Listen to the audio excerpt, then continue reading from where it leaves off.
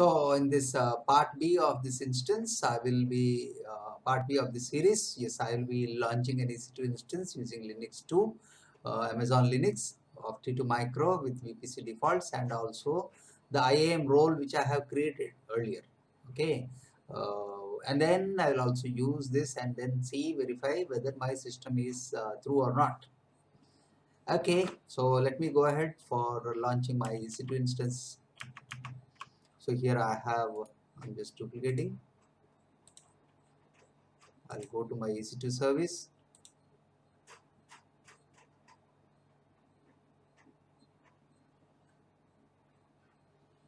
So I can launch an instance.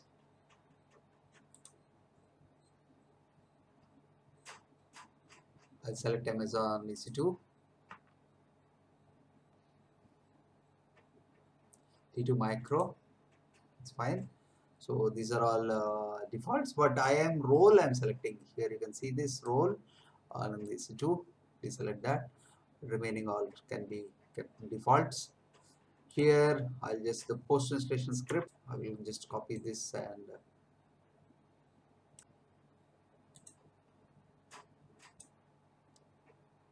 okay, add storage, leave it default, add tags, configure your security group. Okay, also add this HTTP and HTTPS ports.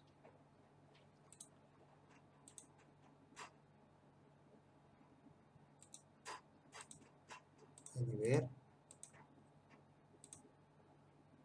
preview and launch. Okay, launch.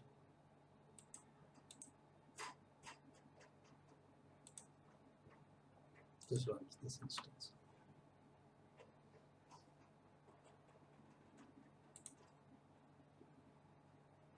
Okay, the instance is getting launched.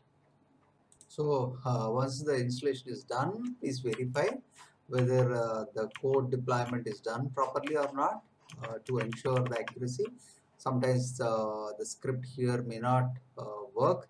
So here what you need to do is that for the code deployment, just go to this URL and ensure that this is the correct method of getting your code deployment. So what you do is that wget this bucket name dot s3. See, bucket name in my case it is North Virginia AWS code deploy -us east 1 and region identifier is so. So hence the command syntax will be something like which I show you. So here, okay, my keys.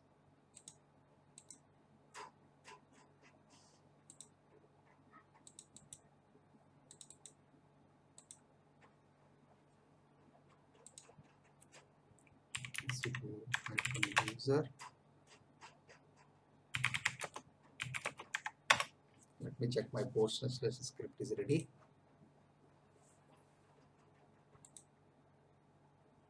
Still check server.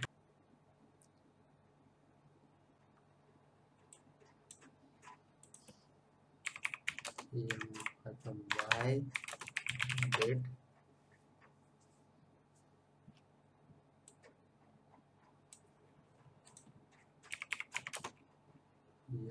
install ruby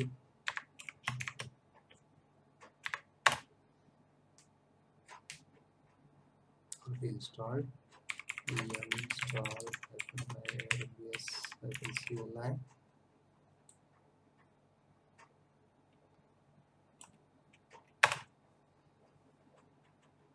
Okay, already installed.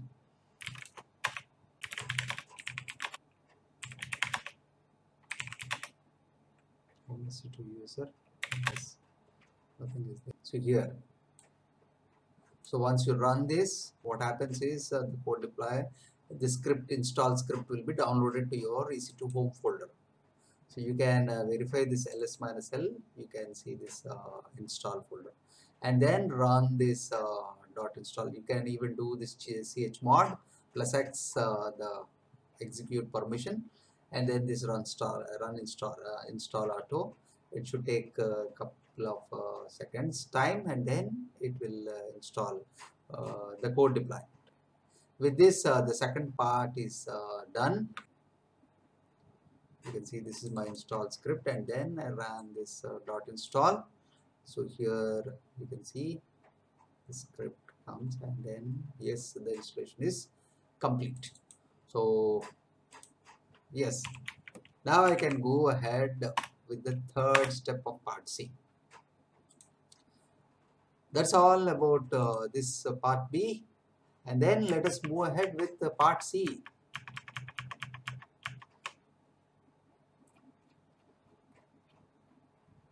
So part C is basically create an application using this code deploy. Okay,